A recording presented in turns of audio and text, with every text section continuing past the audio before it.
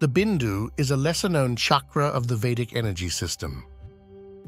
Located at the back of the head, where the hair spirals and the occipital and parietal plates of the skull conjoin, the Bindu Chakra is a key energy center in the release of the sacred regenerative fluid, the Amrita, Ambrosia, or nectar of the gods.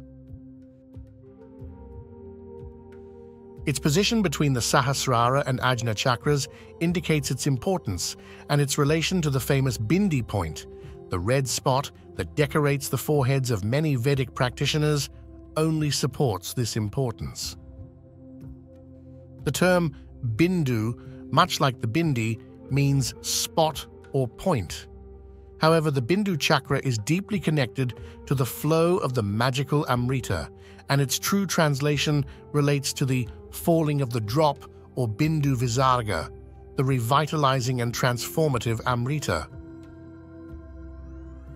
Both the Bindu and Bindi are said to be the point around which our personal mandala is created, the mandala of our lives, and the creation of the universe as we see it. Brahmins and yogis and many other adepts and masters from other traditions wear their hair on the Bindu point to enhance their connection and fortify the protection of their personal energy, the creative energy. This is one of the reasons the Buddha is often depicted wearing his famous top knot.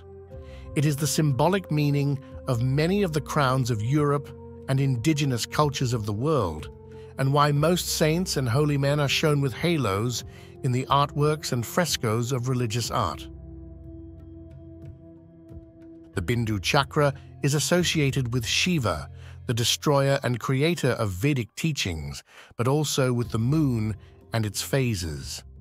The crescent of the new moon is its symbol, and in the anatomical allegory, it relates to the semen of the male reproductive glands. Shiva wears the crescent moon in his hair, representing this connection.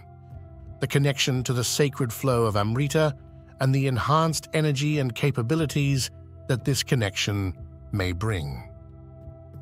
When the Bindu Chakra is activated, the vital fluid, Amrita, flows into the throat chakra, the Vishuddha chakra, and down into the belly and hips, where it is said to mix within the root chakra, Muladhara, stimulating the rising of the Kundalini energy along the Sushumna channel at the center of the spinal column.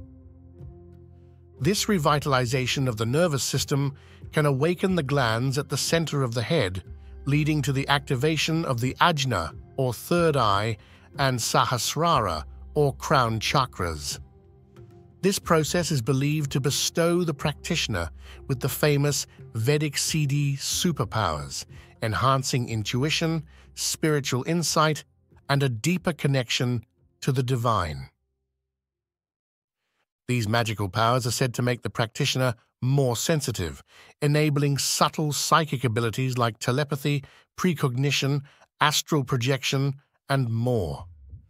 This teaching is, of course, metaphorical and symbolic, as with all good mystery traditions, but it holds deep and accurate anatomical, physiological, mental, and spiritual truths.